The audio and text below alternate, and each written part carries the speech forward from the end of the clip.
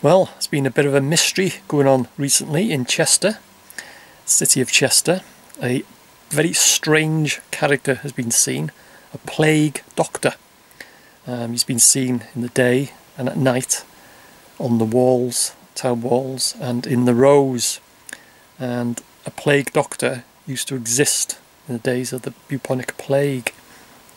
Very strange looking character, dressed in black, like a black robe, ankle length, like coat, black hat. He used to have this very strange mask with a long nose on it, and like glass for the eyes to see, for his eyes to see through.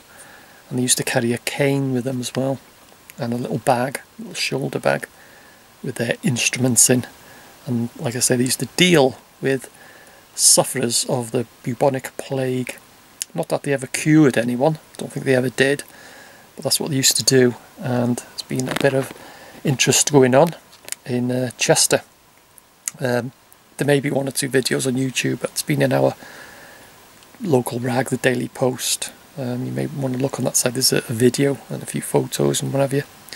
But I bet you if you saw him, you know, in the dark, in the shadows on the town walls and that, you'd have a bit of a fright. He's a very strange looking character. But it's all a tourist stunt, you know, like a PR, British Heritage or something like that. And it's like it's going to be a tourist attraction and what have you. And he's got his own Facebook page, apparently, and there's been a bit of interest on the internet.